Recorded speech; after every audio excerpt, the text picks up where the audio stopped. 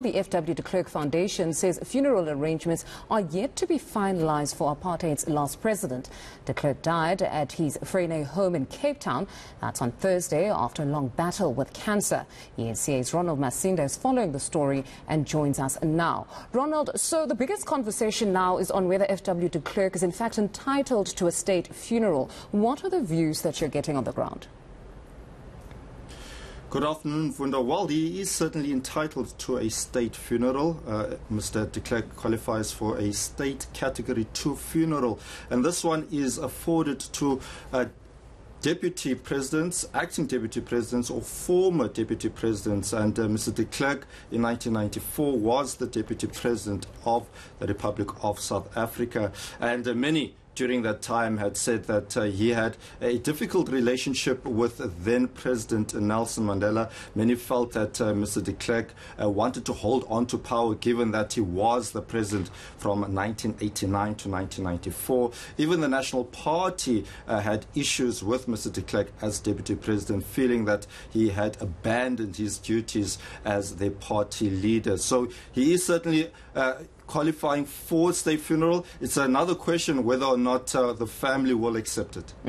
But we do understand that the FW de Klerk Foundation, as it stands, has not finalized or given us enough information around the funeral arrangements. Why do you think this is? Well, besides the fact that it has just happened, but around possibly having a state funeral, that is it perhaps the conflict or the conversations right now around FW de Klerk's legacy?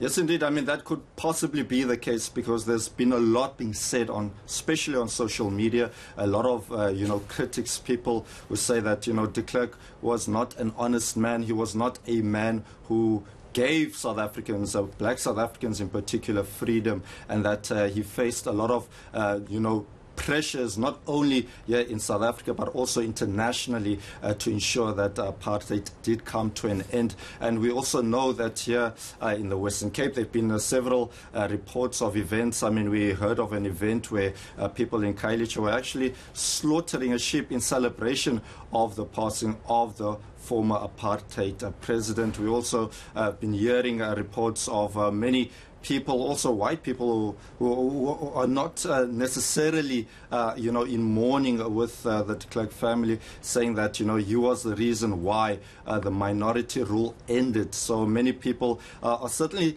not in mourning with the family during this time, but I think that could also be one of the reasons why a lot has not been said by the de Klerk Foundation. When I spoke to them today, especially asking whether or not will there be a memorial service, as to how are plans going with the funeral. Even the presidency, having spoken to them earlier in the day, they were also waiting for official confirmation from the foundation and the family as to what is the way forward. But I did file a story earlier on that just goes in a bit more detail.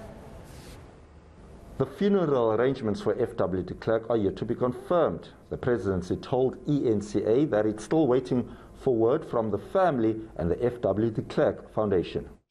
Many South Africans are still angered by suggestions that de Klerk gave them their freedom. We must not fall into the trap of those apologists now, after his death, who wish to make out that he was some kind of saintly Father Christmas who delivered freedom to South Africa.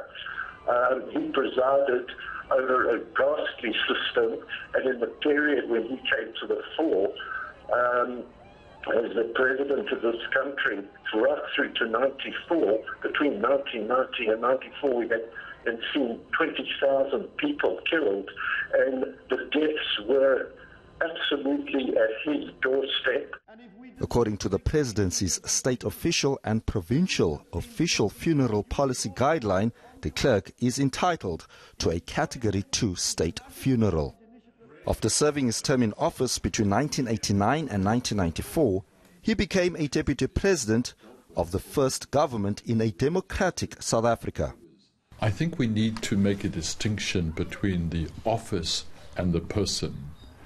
As the deputy president of a democratically elected government, it's appropriate to be a state funeral. However, because of the nature of his legacy and the degree to which it's tainted, I think it would therefore be an act of wisdom to say maybe not in this case. The FW de Klerk Foundation has not yet announced whether or not a memorial service will be held. Ronald Masinda, Cape Town.